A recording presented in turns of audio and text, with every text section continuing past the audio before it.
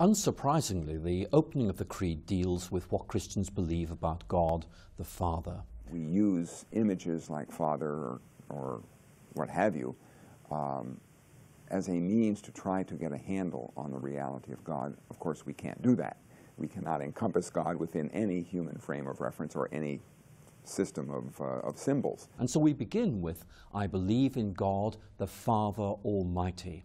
And this word Father, I think, is very important. To say that God is Father is an amazing claim, which has all sorts of practical implications in our lives. We don't believe that the world is run by an impersonal force. We don't believe that it's the outworking of just physics or astrophysics. We don't believe that fate rules our lives. We don't believe that the stars govern our lives. We believe that there is a personal God who made us and who loves us, who is in charge of our lives. It's reminding us that God is the one who brings us into being. And more than that God as Father is one who cares for us, as, for example, an earthly father would care about his children. So the idea of God as Father is immediately setting up this idea of a God who can not simply be trusted, but a God who can be known in a personal way.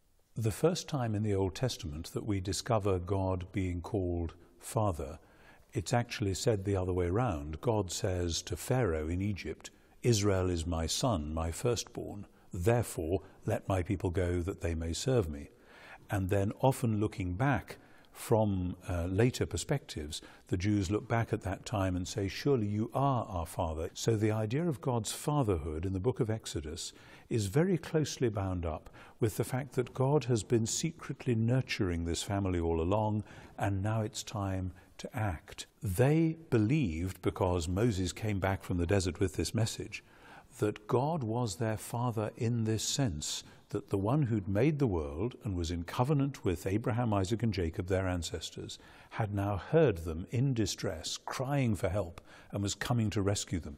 Then again, developing out of various Old Testament passages, we see the idea of Father both as creator and as nurturer, as the one who brings his people up.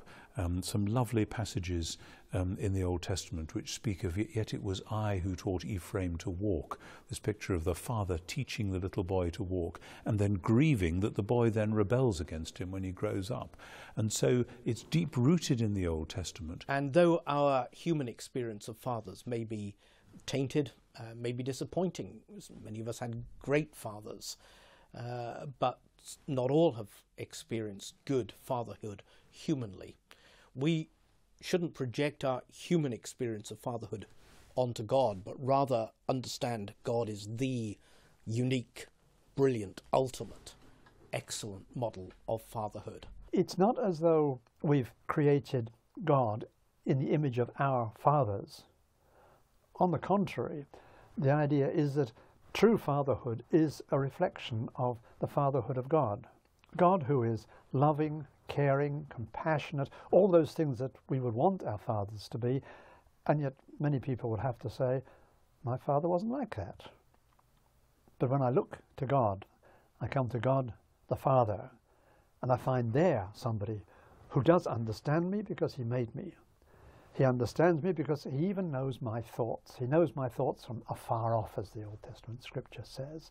That's a wonderful thought, that he actually knows not merely what I look like, not merely how I feel, but he knows my very thoughts.